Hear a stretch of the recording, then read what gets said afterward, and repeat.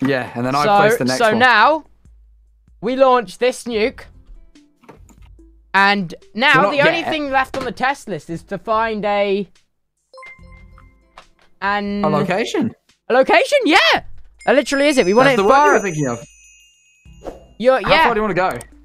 I'm thinking we, like, venture out at least 1,000 blocks. You got a boat? Actually, do you reckon the nuke's powerful enough to evaporate water? I think nukes can... Oh, there's land, like, there. Let's just go for the land. What, maybe, though. Here? Maybe... Oh, wait. There might be something here. We got to be careful. What is that? What is that? That's a big tower of water. Should we... Wait.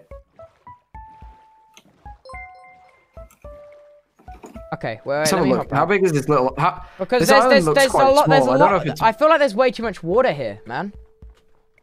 Yeah, I don't feel like this really proves the power of a nuke. Yeah, because, like, the water will just come back. Yeah, okay, wait, let's go... Oh, did you grab the boat? Yeah, I did. Yeah, no, okay.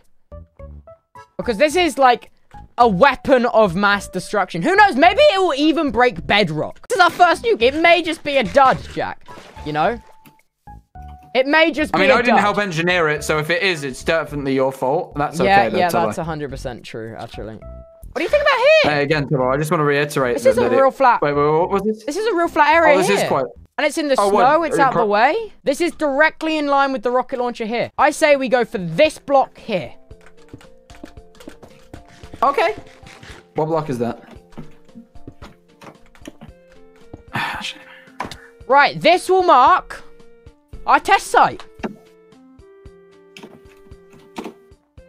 This will mark... Okay, I just made a little structure here so we can at least see where... If it hits, because we don't know how accurate it's going to be. It might miss by a couple blocks, you know? Yeah, still got true. your key card on you, right? I'm just checking. I'm paranoid now. Show me. Hold it. Show me. You got it? Yeah. Wait. Let me put it in my offhand. There. Okay. Always keep it in your offhand. Oh, always? Okay. Keep it in your offhand. It's like how What if someone mugs me for it, though, Tubbo? It's like how they handcuff suitcases to their arms.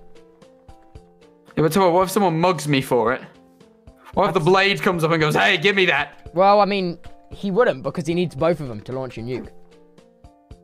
Oh, true, actually. That's very true. And I guarantee, because there is a master key card, okay? Which overrides this system.